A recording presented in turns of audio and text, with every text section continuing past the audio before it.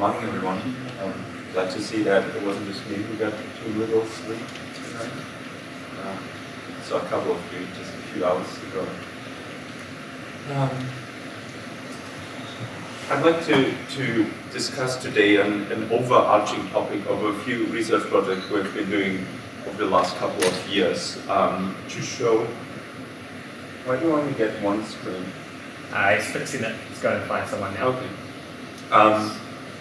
An overarching topic that is how to break an encryption scheme end to end, as in how to find your target, how to determine what type of attack could work against it, and then how to implement that attack as optimal as possible against your target. We have gone through that process a couple of times in the last years, mostly against very old yet popular encryption schemes, things you find in payment cards, in communication devices, in car keys, all these proprietary systems that would have a hard time migrating if ever they found they're insecure, yet it's easy to find that they are insecure. So the side topic of this talk will be the insecurity of commonly used ciphers in systems that aren't very upgradable. On a high level, as I said, I want to talk about first how to find a cryptographic algorithm for you to break. Oftentimes, the only reason that something isn't broken yet is that nobody knows what it is. So we'll look into one way of breaking it, finding it first. There's a couple of approaches you can take to finding a cryptographic algorithm. Well, some people, like Ross Anderson, get lucky and they just get algorithms sent in the mail to them, as happened with the cell phone encryption cipher. I'm going to show how to break later in this talk. If you're not that lucky, you need some way of reverse engineering it. Either from, again, if you get somewhat lucky, from the software implementation. Chances are, though, if an algorithm exists in software, somebody has reverse engineered it already. That's not very difficult. So oftentimes these algorithms, these low-hanging fruits for cryptographers, live only in hardware, where you can reverse engineer them, for instance, through black box testing. We went through this exercise with the DECT cipher. DECT is also a communication device, phone used in-house, not a cell phone, but an in-house wireless phone. So we found its cryptography, an 80-bit stream cipher, through black box testing. So we'd send it inputs and observe the outputs. In this case, the black box testing was made a little easier through the fact that we could stop the processor executing this function at every clock cycle and see what the intermediate result would be. So it would tell us from one clock to the next what it computed or what changed. So again, that was a little bit of luck that somebody gave us an implementation that had this debug capability. If you're out of luck completely, you'd have to reverse engineer the encryption function from pure hardware, puzzle together the logic gates that form an encryption function. And that's actually what we're going to look at, just to make the point that no matter how well protected deeply in hardware a cryptographic function is, there's always a way of getting to it. And if you have to count transistors, then you count transistors. Following that, you are given a cipher. Chances are a proprietary LFSR-based stream cipher, which seemed to be popular across industry for several decades, which still today pop up in places where people think they need to protect the intellectual property with proprietary functions. So given given such a proprietary function, you want to first estimate what type of attack could work against it. There's trivial ciphers with small key sizes, say up to 40 bits. Those you can just break through brute force. Even though that was thought to be impossible some 20, 30 years ago when these ciphers were designed, today you can brute force 40 bits in a few seconds on a processor, faster even on modern graphics cards.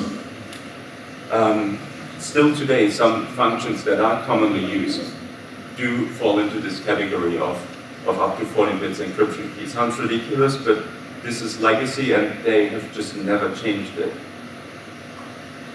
The high-tech 1 cipher, for instance, initially meant for cars, and every BMW built up until some 8 years ago uses the high-tech 1, 32 bits. So there's a couple of cars still on the road with this cipher. More concerningly, some big companies and the German government, for instance, use this in access control. So if you enlist at the German army, you'll get an access card with a 32-bit secret key, and of course you can brute force this in a second on any laptop. Again, going down the road of complexity, if your target has a more complex cipher or a longer key, you want to look into more advanced attacks. For instance, attacks that trade off memory and time,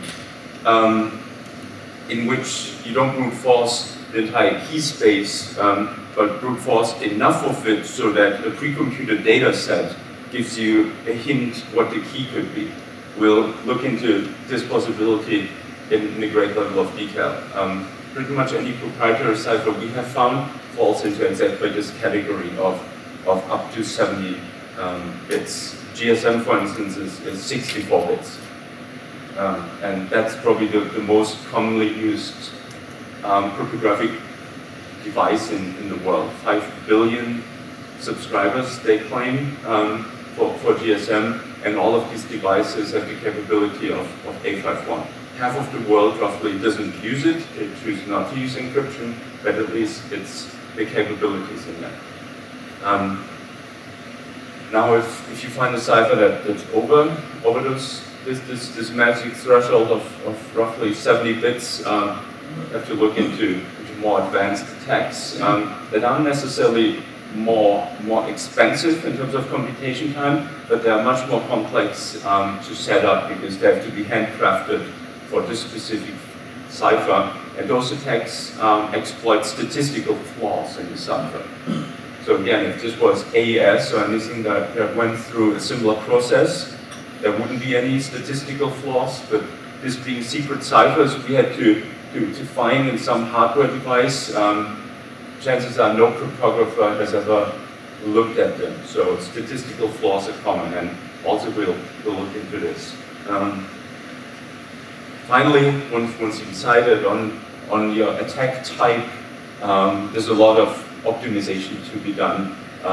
What's always needed is a very fast tracking engine that could either run through a brute force run for you or compute those parts you do in your time memory trade-off still type of brute force as fast as possible, or even in algebraic attacks you usually end up brute forcing a little part of the key segment. So implementing a fast implementation of your target is always a good idea, and I'll touch on how to do this orders of magnitude faster than people traditionally work on graphics cards.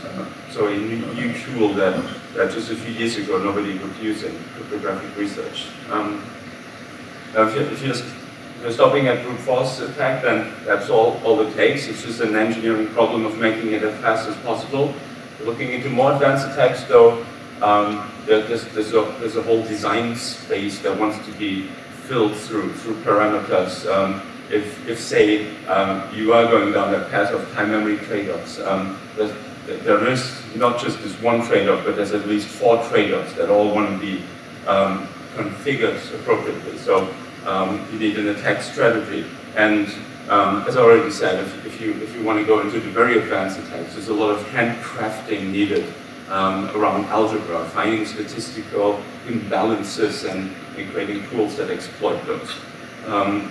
I'll touch on all 3 of these, and as a little overview, we'll first explain how to find ciphers really from anywhere, any ciphers with reasonable effort, so definitely more effort than some software reverse engineering, but this being once in a decade type exercises, still reasonable effort. And I'll then explain how we broke in realistic time and effort 2 of the common ciphers, the one used in GSM cell phones and the one used in DEC handsets, and it's the name of the talk. Does that sound good? Any requests from me? You can interrupt me anytime, of course. Right? Small group, so feel free to shoot questions at me whenever. So finding encryption functions from hardware. In the software world, we all understand how things fit together.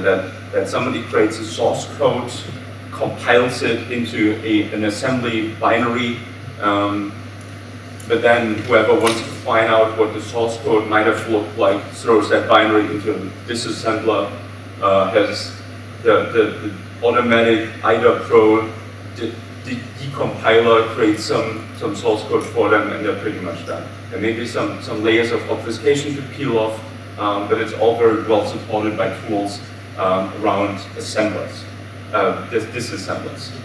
Now the same logic should hold for hardware, where also people start at a high-level description, an algorithmic description of what they're implementing, and through some software, in this case not a compiler, but what they call the route and trace tool. This algorithm is mapped onto not assembly language instructions, but gates, logic gates. That's pretty much the same. It's a small entity that's doing as much work as an assembly instruction would. And then of course those are put in order and connected somehow. There's some added parallelism that you don't implicitly have in software, but you're moving everything from a high-level algorithmic description to basically a Lego description, where you take simple bricks, functional bricks, and put them together. Now, what should be there, and what's currently missing, at least from the normal hacker toolset, is a disassembler for this type of application. Of course, the input to this wouldn't be a binary file or anything like this. The input to this would have to be physical data, as in pictures of a device. So we've been working a couple of years now on creating a device or a tool that does this work for you. And I'll just touch on a few functional features of this tool. But if you want to get into reverse engineering things from hardware, this is probably the tool you want to start using, and it's of course open source, and you can get this at dgate.org.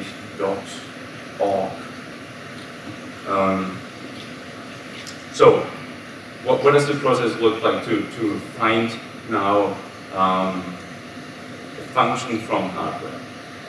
First, you of course start with a physical device that could be a plastic card with some chip in it. The chip is the tiny dot between these two connections. So these modern RFID chips, they're ridiculously small, less than a millimeter in size. It could be that your target actually is in a DIL package or some type of epoxy package. In any event, there will be some acid that takes away all the plastic and leaves the chip you want to attack. And it will either be acetone to take off soft plastics, or it will be nitric acid, fuming nitric acid. A few drops of it takes away the the epoxy. None of this is really dangerous. Fuming nitric acid might be, but if you're afraid of using that, there's some safe alternatives that take a little longer, a couple of hours, but still etch away all the epoxy packaging. So one way or another, you will be left with just a die of a silicon chip. And silicon chips, of course, are exactly what we were talking about in this compile phase. They're composed of functional units, and those functional units are connected in some circuits. Zoom in very, very deeply into such a chip. The chip has just above its silicon layer one layer of transistors. These are little switches, and in fact the transistor is the only logical device you can create on a chip. In the analog parts of chip you can also create some capacitances and inductances, but for the digital part we're interested in, there's just one instruction if you want, a binary instruction that is a little switch. And those transistors are connected amongst each other through metal bridges. You can see one layer of metal bridges here. There'll be a couple more. Modern chips have something like 8 interconnect layers. So there's one layer that actually does something, and 8 other layers that bind together the pieces that do something. Those transistors are not anymore. Back in the day there would be, but not anymore. Put on the surface one by one, but rather they come in functional groups. So there would be basically like assembly instruction. There would be a group of transistors that are already tied together in a certain way on maybe the first 2 or 3 metal layers in a way that say an XOR or an AND, an OR instruction. Perhaps something more complicated, but simple functions you'd also find in assembly. And then those instructions are put on the surface of the chip and interconnected, just as a program would order the instructions. The first step, of course, after etching out the chips from their let me flip back one here. After etching out the chips from their casing is that you want to get the information of each of these layers, what they encode. Meaning you need to take pictures from the surface, the highest layer of the chip, and capture that information, but then cut away this layer. And again, take pictures from one layer below, and again, cut through the chip and take pictures from the layer below. Sounds very difficult, and when we started with this, people were claiming you need some plasma etching and some highly difficult to use machine and lots of training to be able to precisely cut through these chips. Turns out just polishing paper or polishing paste is enough. If you're careful enough and you have a couple of chips to waste, just putting down the chip on a rotating surface, say a hard disk, some polishing paste, will take away a layer in a couple of minutes. And then you take pictures, and again you put it on your hard disk, and you polish away the next layer. So this was easier than we thought. The dimensions of this in chips we're not attacking the most recent chips. They're mostly software driven anyway. We're attacking more proprietary, more custom built chips that come in bigger sizes. But the dimensions of this are micrometer. So to cut away one layer, for instance, you take away 1, 2, 3 at max micrometers of stuff. Sounds very small, but these chips are sturdy, so you can nicely polish away microns at a time. So yeah, then we take pictures of all these layers once we polish them down using just an optical microscope. So there's no magic here. These pictures do kind of look ugly using optical microscopes, and when people do this professionally, they use what's called confocal microscopes. the idea of a confocal microscope is that it shines different colors of light, basically the whole rainbow of light, through a prism while adapting the depth of your focus. So at every focus depth, you shine a different color of light. If you do this fast enough, the human eye will not notice the different colors, but see them all at once, but at different depth of the chip. So you can image a 3D structure in different colors using this microscope. It's nice to look at, however, we decided to just use optical microscope and make up for the bad quality of the images through software. The goal of this is to have it as automated as possible, of course, so we're not really interested in aesthetic values, as long as we can find some algorithm that will get back the information we lost by using cheaper equipment to capture everything. And in fact, a sub-$1,000 optical microscope is all the equipment you need to do this, and some broken hard disk for your polishing, some polishing paste, little acid. That's all you need in terms of physical devices. Given these images, we already said they basically provide a floor plan for logical functions to be placed. Now, of course, we want to reverse engineer each of these functions, and then in the next step, we want to understand how they're interconnected with one another. Reverse engineering the functions can be fully automated, mostly, well, supported by the fact that whenever a function is used, as in one line of assembly code, it will be the same footprint if the same function is used. Makes sense, right? They take it from the library. And the chip uses something like 20, 30, up to perhaps in your chips, 50 different types. But that's it. So once you understand what these 50 types do, say, yeah,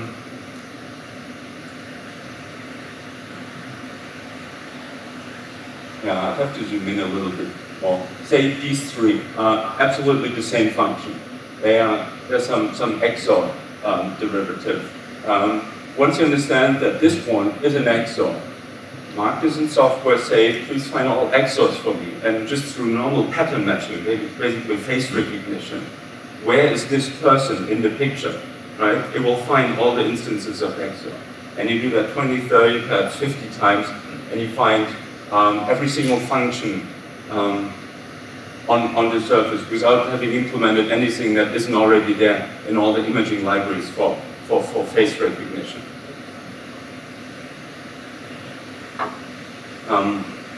That gives you, on the lowest layer of these chips, a floor plan of where is what. Basically, you get a box with all the assembly instructions used in your application. You don't know in what order they are executed though. And that's of course the next step now. That you look at the layers that interconnect these logic functions, and then you start drawing circuits. That too has been implemented by now in DGate as an automated feature, not quite as accurate as this matching feature. So it's still a semi-manual process in which the computer tells you those things are connected to one another, please check that that's valid. When reverse engineering these small algorithms, they're highly optimized in hardware, meaning they're as small as possible, of course.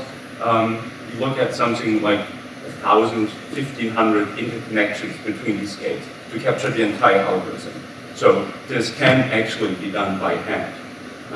Now with the semi-automation, it's being done in just a few days. Let me flick over this. This is just illustrating how even though all the different chips of the different chip manufacturers use different libraries, the libraries on the lowest layer still look very similar.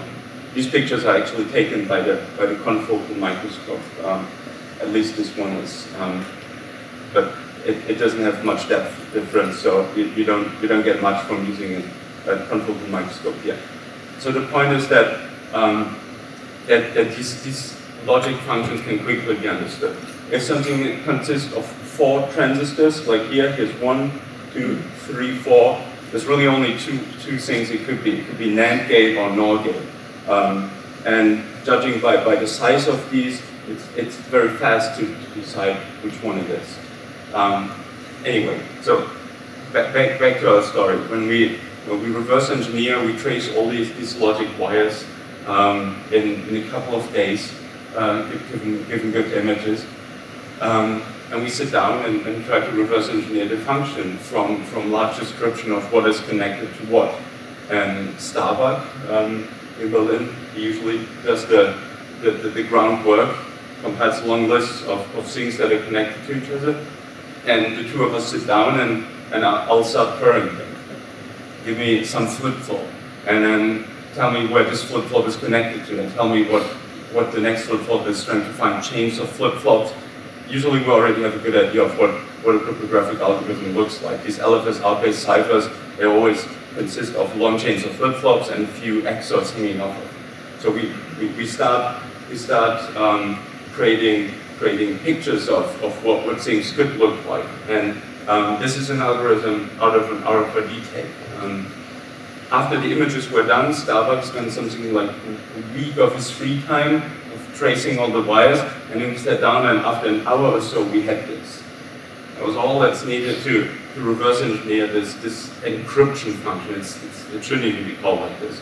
It's so missing or small. But so to reverse engineer this encryption function, couple of days of free time activity spent clicking on dots in D-gate, and then an hour to creating an understanding of what the circuit looks like. It probably took longer for me to convert now this into something I wanted to show on the PowerPoint. But yeah, this is all that it took to find what they think is the encryption in this logic prime RFID tag.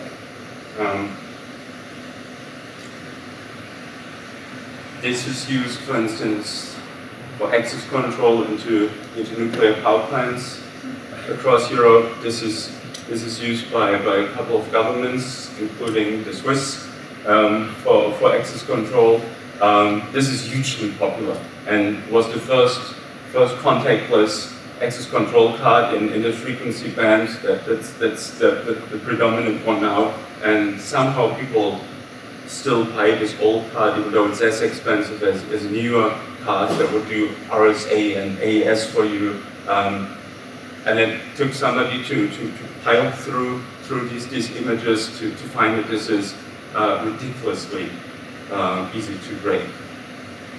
I think they're working on a new product now, but yeah, this should not be used anymore. Logic Prime. If any of your employers use Logic Prime access card, noticeable by the fact that they have very long reading distances, something like 10 centimeters from the reader. You can open the door, tell them to please migrate to something else. So this is how we find algorithms, and not just this Logic Prime algorithm. We did this a couple of times, sometimes for algorithms that are used towards the outside, more often though for algorithms that are used just inside of the chip when breaking smart cards.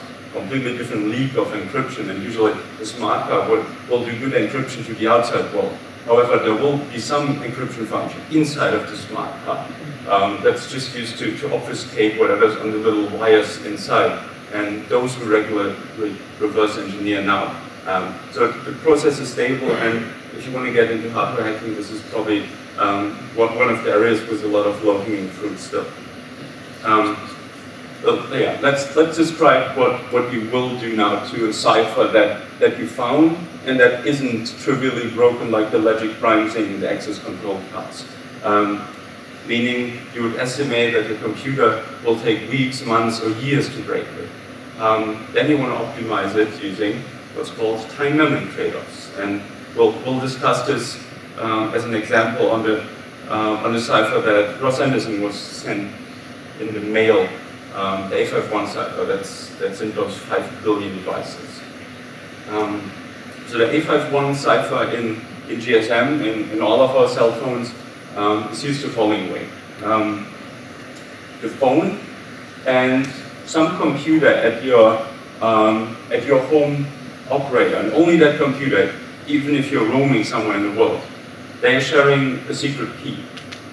And every time the phone now wants to start encrypting, say, phone call or text message, any communication, the base station, now this could be your roaming country, X base station, somewhere, some GSM base station, will request a session key, a derived key, from your home operator. It will consist of a random number to be sent that the phone then can use to derive the same session key and the session key itself. And then all communication is encrypted with this key. So optimally, to show that this is insecure, we want a way of breaking these keys fairly fast, because they are only valid for one call, and if it takes us years to break one key, probably the information is invalid by when we're done anyway. So we need a way of breaking session keys in a realistic time that hopefully the call is still ongoing when we're done. So we're talking about minutes, better seconds. This being a 64-bit cipher though, just crunching through all the possible keys on a computer takes something like 100,000 years, at least in a straightforward CPU implementation. So we need a better way of tackling this. The insight into breaking A51 is that it's prone to what's called codebook attacks. In those attacks, and they build up upon how on the structure of who supplies random numbers and what goes into the cipher. So suffice it to say, they're only possible because the randomness comes from the outside, and there isn't a second randomness coming from the phone. So these attacks build up on the following idea. Let's say there's some public piece of information and a secret piece of information, and the public one can be derived from the secret one. Say your phone number will tell me your name, because if I call your phone, I can ask you for your name. Conversely, given your name, it's not easy for me to find out your phone number, right? There's no translation that just given a name, you would pop out a phone number. But the following, now, how do I create a data set that would tell me phone numbers by names anyhow? Well, I'll call every single phone number and ask people for the names and note that down. Put this in a long list, and the next time I see a name somewhere, I can look up the corresponding phone number. So having a mapping from the public information back to the secret information now allows me to just look up whatever the secret was used in computing something public. In A51, this would mean if I have a mapping from all secret keys to some data that's transferred over the air, I take some data item I see on the air, look it up in my data set, and find the secret that was used to compute it. Right? Straightforward attack that unfortunately doesn't realistically work against A51. Even though now you are down to a very fast attack, you need to spend a huge amount of resources on storing this data set. In this case, something like 100 petabytes, which Google may have, but we don't. But now we establish two corner cases of an attack design space. We have the brute force attack that takes very little resources in terms of storage, but for a long time. And the other corner case that takes huge resources, but uses them only for a very short amount of time. And there's a whole trade-off between the two, where you can spend some amount of storage, let's say terabytes, to keep it affordable, but at the same time save on the time spent in cracking. Now let me look at the time. I think we're doing well. So before explaining how to compute this trade-off, let me first do a little sidetrack on how to make this A51 cipher as fast as possible. I was saying earlier that the core of a cryptographic break is is still creating a very fast engine. In this too, if you have a trade-off between number of computations and amount of storage spent, you still want every single of these computations to be as fast as possible. And we went through a year-long exercise of basically engineering around this cipher to make it compute as fast as possible on common hardware. Common hardware for us was graphics cards, and since the goal of this now is to compute as many streams in parallel as possible, we want to maximize the parallelism of our given hardware. With graphics cards, we get the following degree of parallelism. We stick 3 graphics cards into one computer, each of them holding 2 GPU processors. Every GPU processor is a multi-core. In the graphics cards of last year, there were 60 cores in each of these processors. So you have 6 times 60 computing cores. And now each of these cores can be programmed using what's called bit slicing, or what used to be called back in the day single instruction multiple data. Basically a programming technique in which you compute one instruction on a string that's composed of different data streams. And in the extreme case, just 1 bit of each data stream squeezed into a very long stream. In our case, 256 concurrent computations squeezed into one long, or whatever it's called on this graphics card, and computed an instruction on these entire 256 streams. On each of the 60 cores in each of the 6 GPUs. So in every clock cycle, you are touching roughly 100,000 concurrent computations. Right? And that's the degree of parallelism you get from concurrent graphics cards. Of course, usually this is wanted to compute as many pixels as possible, to fill screens as quickly as possible. However, we just use this capability to compute cryptographic algorithms, and works beautifully. So this is how we get from 100,000s of years to a couple of computing years to not launch the tech, but compute our data set.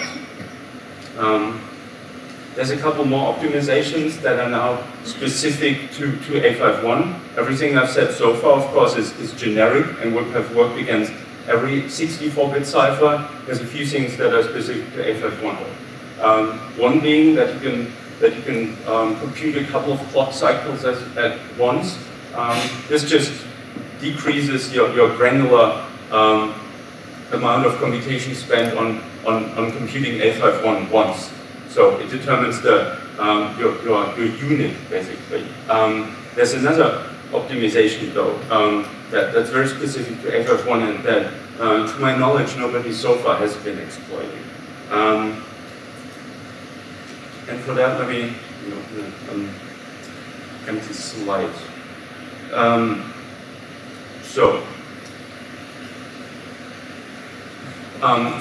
The cryptographic function is statistically sound if all outputs appear with the same likelihood, right? Because if it wasn't so, then you'd have a statistical bias that may give away something about the key, or at least you're not using your key as good as you could. Pigeonhole principle. If certain things are more likely in the output, say there's two inputs, 2 secret keys that result in the same output, that means there's one output at least that doesn't belong to any key, right? They're colliding, those two on the one output. So if the input and output are equal size, the other output can never be reached. Now that is the case for A51, being a non-linear feedback shift register. Back in the day, people would use feedback shift registers, and they have this statistical property of beautiful output distribution, but they're weak for other reasons. So today, people use nonlinear feedback shift registers, where let me draw it like this, where several inputs can result in the same output, and those outputs eventually form a circle. So every time you compute something, you're either moving on the circle or you're moving closer to the circle. Does it make sense? So this one and this one have the same output, meaning that at least one of them cannot be part of the circle anymore, right? Go ahead. You're considering a feedback register that is not invertible. Right. Otherwise you cannot fall in the circle. But that's fine. It's a stream cipher. In fact, the only property that makes it cryptographically strong is that it's not invertible. But generally you use NFSR in such a way that you can be a small cycle, but you just can compute the previous state to avoid collision. Well, that's how you would use an LFSR, but then you need some other element of providing non-linearity. If a cryptographic function is completely linear, that means you can compute it forward and backwards, and you can reach the output from the secret key, but also the secret key from the output. And that's, of course, what you want to prevent. You can construct an FSR that is vertical, and for which you cannot have scan collision. Well, every LFSR is invertible and doesn't have collisions. But LFSRs are bad building blocks for cryptography. And LFSRs. Well, the N means that it must be nonlinear, meaning like this behavior is actually wanted, that two things map to the same function. Not necessarily. You can invert your register, and either you are in a cycle, or you will be in a cycle, but you won't find any collision, because you can deterministically compute the previous state. So if you pick a random state of your register, the chances are large that you are in a small cycle, so you will loop over the cycle, forever, but you won't find a collision just because you can compute the previous state. Well, we should take this offline, but I'd be interested in seeing a function with these properties. It feels like this would be hard to construct and would require a lot of like online checking. And of course, this is a function composed of some 400 little gates, 400 assembly instructions. There's no space for checking anything, right? Well, in any case, independent of whether it could be strong, this one isn't, and it's not strong for the following reason. As these inputs collide onto the ring of actual inputs that you follow forever once you're on it, everything that's hanging off the ring is irrelevant at some point. And A51, as it's used in GSM, computes 100 iterations of itself before it's used for the first time. Meaning, if you start at some random state that's determined by your secret key, you are guaranteed to do 100 steps before any output is computed that will be visible from the outside. So chances are that after 100 steps, you are on the ring. Or conversely, if we want to attack something, only the ring is relevant. And this ring is 2 to the 61 and not 64. Not a huge improvement, factor of 8, but still, this puts us over the threshold of real practicality. Factor of 8 in both disk space and time, or if you combine the two into time, a factor of 30. So this makes it run on one computer instead of a full room of computers in a couple of seconds. I just wanted to mention it as an improvement we stumbled upon while implementing this cipher. So LFSRs would be a nice ring, and LFSRs are not. It's important to use some nonlinearity. I'm not trying to advertise LFSRs here, but the way it's used in GSM decreases the key space below what people thought it would be. Now, let's get back to the main storyline. We were saying we want to trade off disk space and attack time. But we don't want to compute the corner case where we have a data set with names and phone numbers, as I was describing, 2-column data set, because that's too large, 100 petabytes. We want to compute a similar data set, though. A data set that computes the A51 function not once, but a couple of times in a chain, and then stores the first and the last value in this chain. Right? Straightforward attack, the straightforward idea of computing things like this that were known for decades now, and that were optimized a couple of times, once by this gentleman in the first row here. Now, without the optimizations, the way you would use this data set is the following. You find some value on the air interface. Now, this being a value that's in the middle, one of the middle columns, meaning it's not actually stored in the data set. You only saw the beginning and the end. So you look the value up in your data set, and you don't find it. You don't give up though, but instead compute A51 on what you saw on the air interface. You again look up the second value. You don't find it again, and you keep computing A51 until you find a value that's actually stored in your 2 terabyte data set, say. And from that value, you look up the corresponding start value of that chain and compute the chain until you find the secret key that was used to compute whatever you saw on the air. Straightforward attack, and works beautifully. So if you want to get from petabytes to terabytes, this chain needs to be something like 1 million links long. So instead of now spending 1 computation and 1 database lookup, you spend 1 million computations and 1 million database lookups, but you actually can put it in realistic space on 1 hard disk, right? And 1 million computations isn't all that much for a computer. 1 million hard disk lookups is though, and we'll get to an optimization to cut down the amount of hard disk lookups we need soon. One other problem with this type of layout, as beautiful as it sounds, it doesn't work in practice for statistical reasons.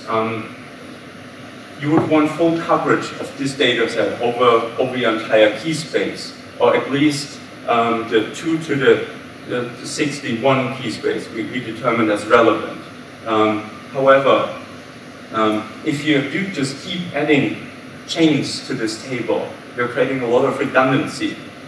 As soon as values collide on each other, and there's a strong statistical draw towards collision through this nonlinear property, as soon as values collide, the rest of these chains will be exactly the same, right?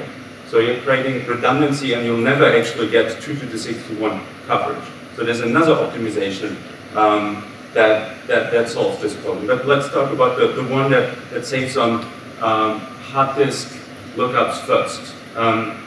So we were saying 1 million CPU computations, not a problem. 1 million hard disk lookups, much too expensive for a realistic attack. So what you do is the following. Instead of computing the chains for a determined number of times, for a static number of links, you compute your chain until you hit a certain criteria. In this case, say the last 2 digits being 0, right? And only then you call your chain finished. So those will be variable in length, but they'll always end in a number with a certain property. And you only store those numbers on your hard disk.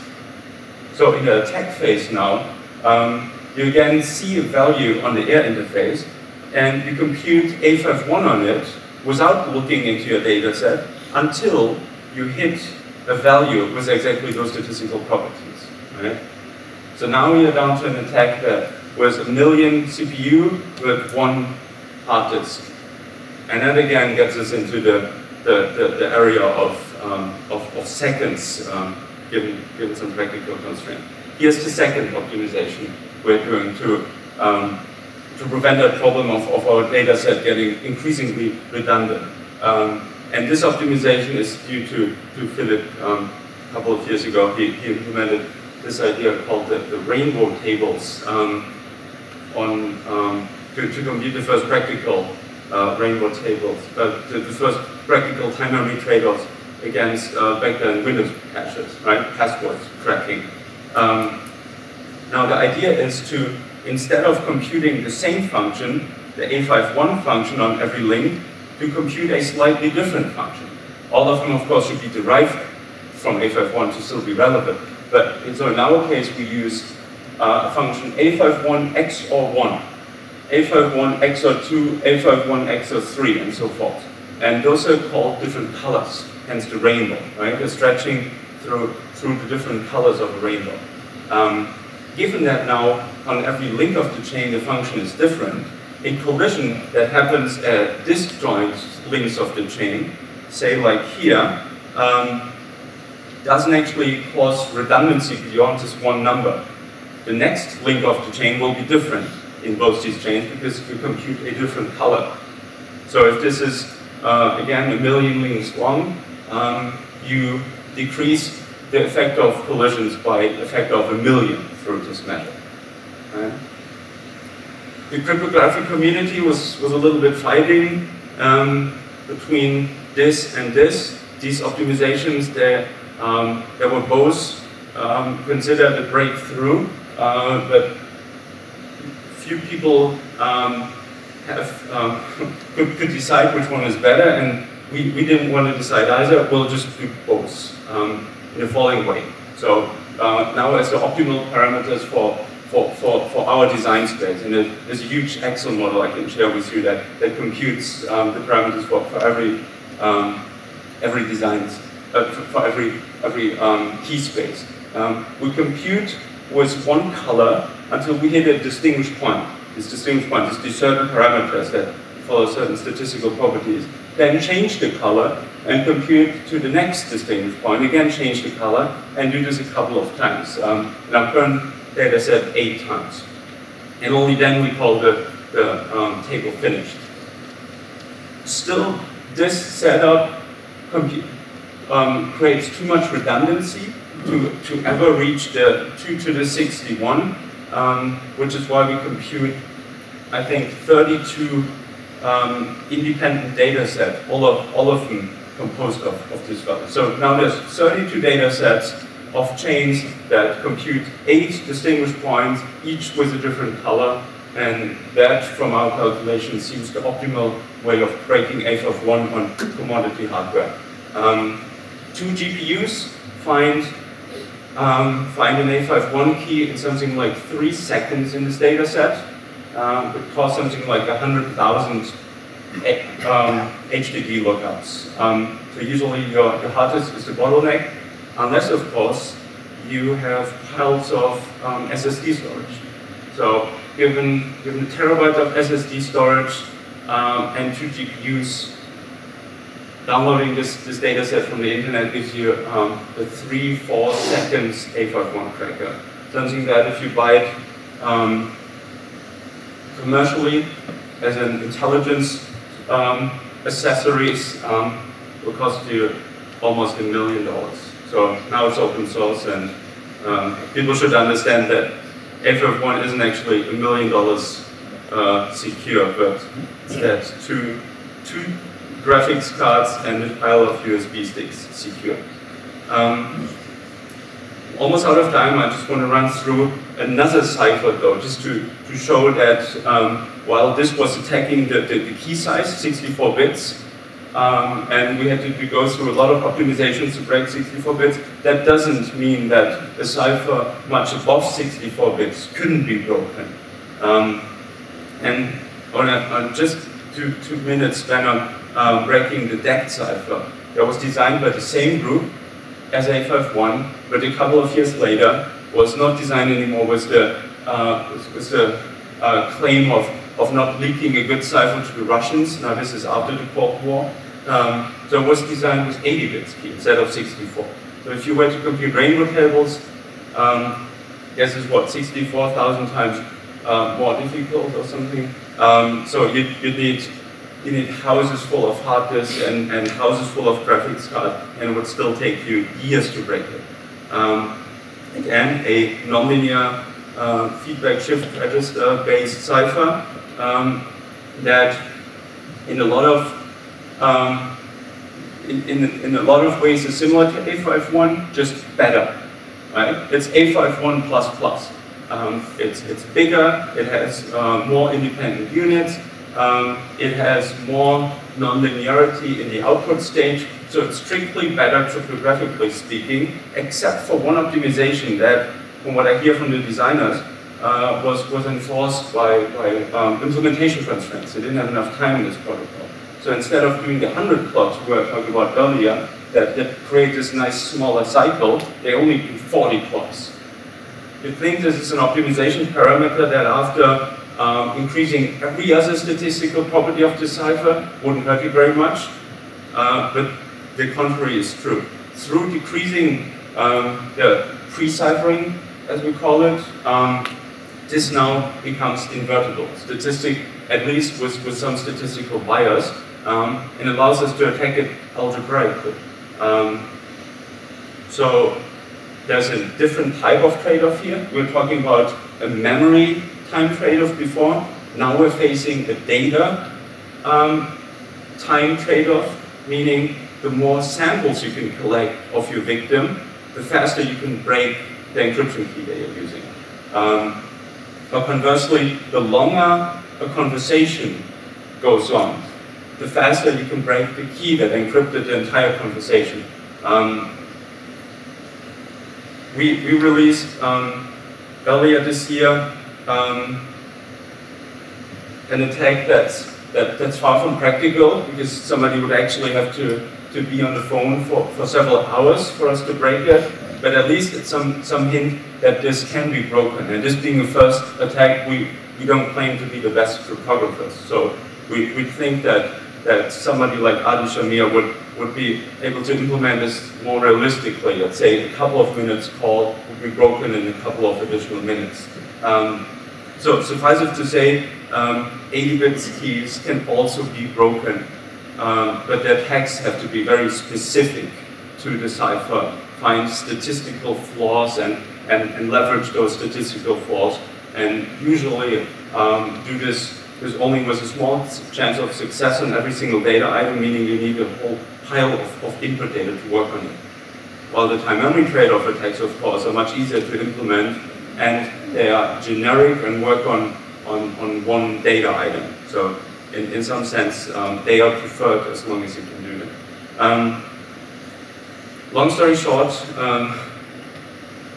don't use proprietary crypto. It will be found, and it can be broken in a couple of different ways. Don't try to be cheap in hardware. Try to optimize something to be as small as possible in hardware. There's no point in that anymore today, anyway. Where even contactless devices that are powered remotely over inches can compute RSA in milliseconds. There's really no point not using RSA or AES in this world anymore. So with that, I hope you saw how easy these things are that we're doing, and hopefully I've encouraged a couple of you to attempt a couple, maybe breaking some crypto yourself at some point. With that, thank you very much, and looking forward to some of your questions.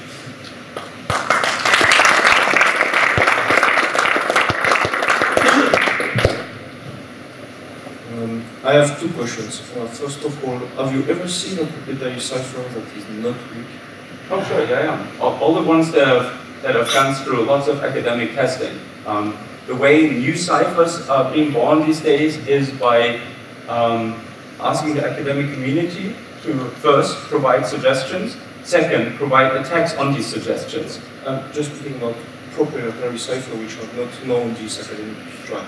Oh, no, I have not, no. Yeah, I've even seen, say, deviations from standard ciphers, DES, AES, where people thought they were smart by using this entire knowledge that went into, say, creating AES, but then changing it a little bit. So not even AES brute forces would work against this cipher. Those little changes break it entirely, right? So yeah, it seems that the ciphers, as we use them in the public domain, they are extreme spikes in a design space where if you change anything, they are breakable. And if people come up with their own cipher, they're usually not ever on any of these spikes. They're just somewhere down with the weak ciphers. Okay. And my second question is the following. While I agree that mounting a time-memory trade-off against A51 does work in theory, basically you need one known plaintext in order to stick to one known plaintext in order to mount the time-memory trade-off. Mm-hmm. And my question is the following. Does there exist such redundancy in an A51 foreign stream? There was a GSM hacking workshop the 2 days prior to this, and we looked into exactly this question in a great level of detail. And we found something like 8 places with 4 large pads of 100 bits of known plaintext in every single call setup in the way cells are operated at the moment. And that's something, just to catch everybody else in. So we can attack a stream cipher if we know what came out of the stream cipher, right? The way it's used in the way a stream cipher usually is used, though, is that whatever comes out of the stream cipher is XORed with speech or some user data. That's unpredictable. It's noise. It's everything. So, given just the combined thing over the air interface, you don't get the input you need to feed your cryptographic tracker. So you need some portion of the data exchange that's predictable. We know what data was XORed with your key stream, so you can XOR it out again and have the pure key stream. In A51, as it's used in GSM, there's dozens of places. There's static messages that are first being sent unencrypted, then they switch to encryption, and then they keep sending them every second. And you know exactly in what time slot they should be. So every second they give you some data that you can break. And initially in the call setup, some 8 messages. Right? A good question. In DECT, it's not so easy. In DECT, none of this exists. So collecting these 500,000 samples we need for this attack is different for every phone. Other questions? Thank you. Do you know how the cost of the GPU implementation of the attack compares with that of an implementation on FPGAs? An FPGA is superior whenever a skilled FPGA designer does it. Whether the additional programmer cost will be worth doing it, I don't know. But with an FPGA, you can get sub-second cracking results. With a GPU, the way it works, you'll never get below 2 seconds, I think. You're getting the cost of the devices. How you compare the cost in dollars? We have, and so if I remember correctly, FPGAs is something like half as expensive in purchasing cost for the same bang, but they're about 10 times as efficient in power consumption. If you operate a regular cryptographic tracker, the main expense will not be purchasing the device, but feeding it with electricity. So, and their FPGAs are much superior, right? Like the A51 tracker I have at my home uses something like 700 watts for 2 graphics cards. That's just ridiculous, right? And with FPGAs, you put it in a little box and have it mobile on a car battery, probably. Hi. I have a question with respect to DGate. You said that it performs image processing to identify blocks. What if I'm pretty sure that if you're doing a cryptographic block, you don't use these automatic synthesis tools, you manually place it. And I can always obscure them with, as in I can make them look like a memory block, but so it does DGate also. Like how do you handle such a scenario? Well, good question, but well, maybe as a response to your claim of if you were to design cryptography, you would be doing it this way. Nobody who designs chips with cryptography actually does obfuscate, with one exception, one memory encryption on an Infineon smart card They scrambled this some 10 years ago, and ever since used the exact footprint in every single one of their chips. However, that just increases the reverse engineer complexity by 1 order of magnitude. Because now you don't look at these nice assembly instructions anymore. Now you look at the bits, and there's no hiding. The transistors will be there, and they will be interconnected, and you can count the transistors and draw lines, and that's your function. So instead of reverse engineering groups of maybe 10 transistors, you reverse engineer every single transistor. 1 order of magnitude, not that much. More questions? Karsten Nohl, thank you. Thanks.